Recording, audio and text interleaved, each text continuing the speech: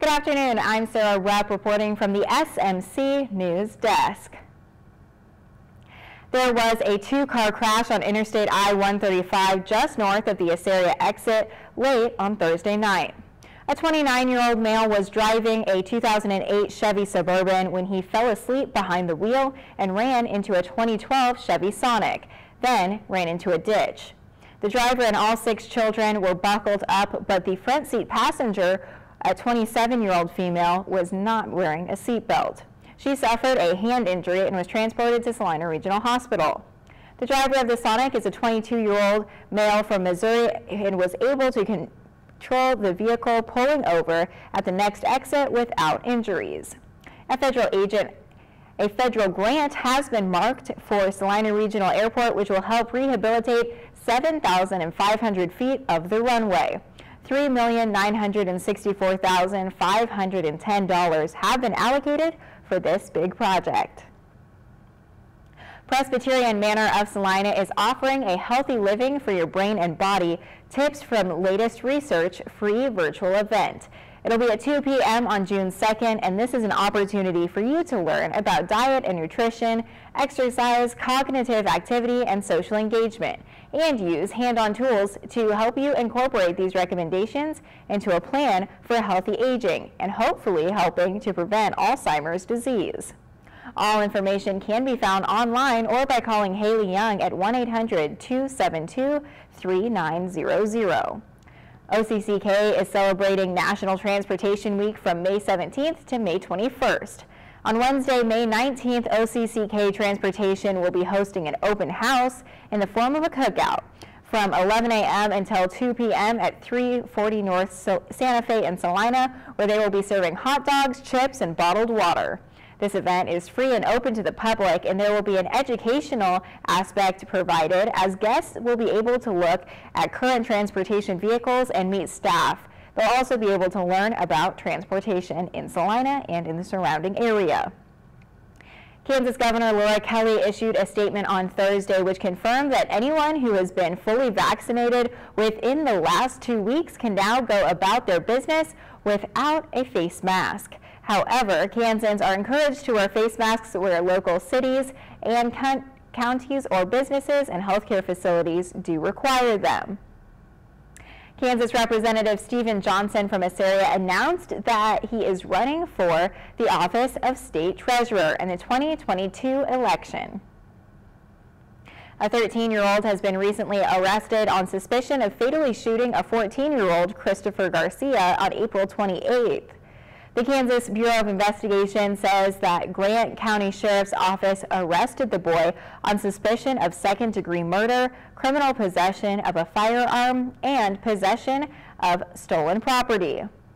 The investigators say that Garcia was shot at a park in Ulysses and was taken to a Wichita hospital where he died just 4 days later. A Lawrence man has been convicted of voluntary manslaughter in the death of his girlfriend.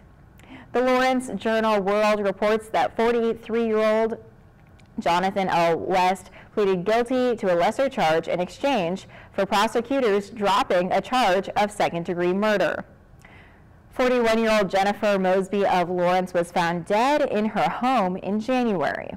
Police say that she had been shot twice, and West told investigators that the two had smoked marijuana laced with PCP, which is known to cause hallucinations. He says that he blacked out, and when he regained consciousness, he fled to Topeka, where he was later arrested. A local coroner says that 3 teenagers who died last weekend when their car crashed into the Cottonwood River south of Emporia drowned. Television station KSN says that the Lyon County Sheriff's Office released the coroner's report on Wednesday. The wreck was discovered around 6:30 p.m. on Saturday after an injured 15-year-old girl was spotted walking down the road.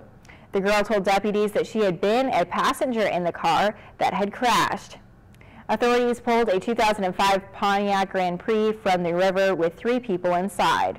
The sheriff's office said that the 17-year-old, a 13-year-old, and a 17-year-old were all inside. The injured girl was taken to a local hospital and is recovering. A government report forecasts a bountiful winter crop this year in Kansas.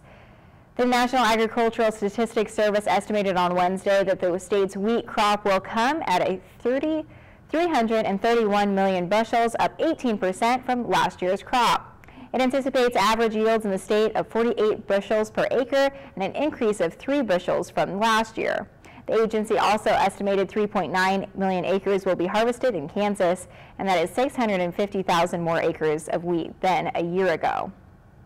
Now for a look at our 3-day weather forecast. Tonight will be showers and thunderstorms likely mainly after 1 a.m.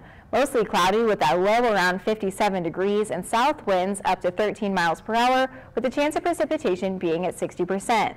On Saturday, showers and thunderstorms are likely, mostly cloudy with a high near 72 degrees with an east wind in the afternoon. The chance of precipitation is at 70%. Saturday night, showers and thunderstorms are likely, mostly cloudy with a low around 58 degrees, an east wind of 6 to 9 miles per hour. The chance of precipitation is at 70%. On Sunday, showers and thunderstorms are likely mainly after 1 p.m., mostly cloudy with a high near 74. East to southeast wind of 7 to 10 miles per hour, and the chance of precipitation is at 70%. Sunday night, showers and thunderstorms are likely mainly before 1 a.m., mostly cloudy with a low around 58 degrees. The chance of precipitation is at 60%.